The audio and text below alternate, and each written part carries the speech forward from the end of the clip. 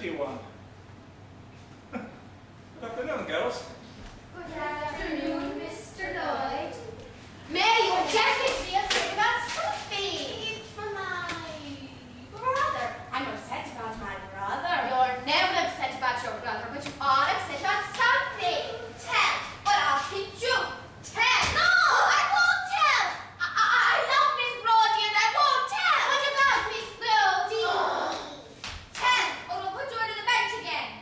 You wouldn't dare. Well, it's none of your business. Come on.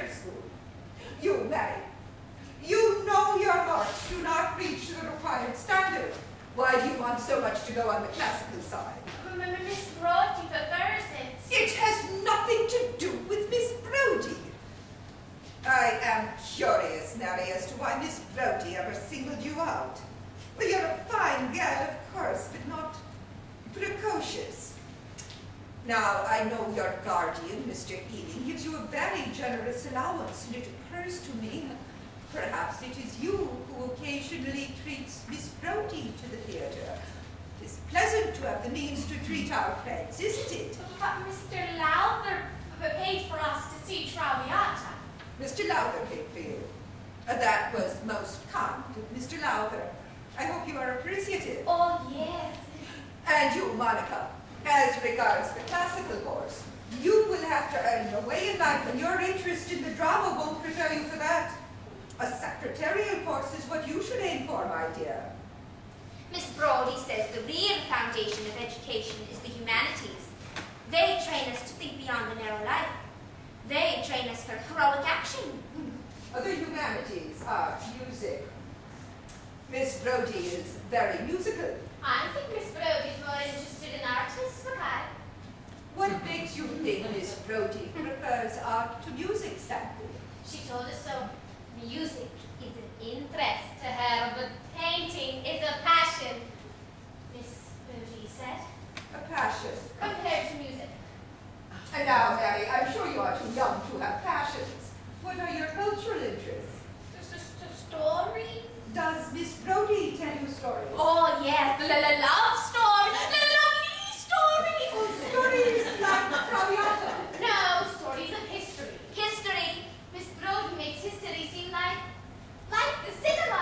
No, not the cinema, more like Shakespeare. Shakespeare. Shakespeare. Shakespeare. My. What would we do without Miss Brodie? Now, I'm happy to see that all you girls are devoted to Miss Brodie, but your loyalty is also due to the school. Yes, Miss Mackay. I am always impressed by Miss Brodie's girls, in one way or another.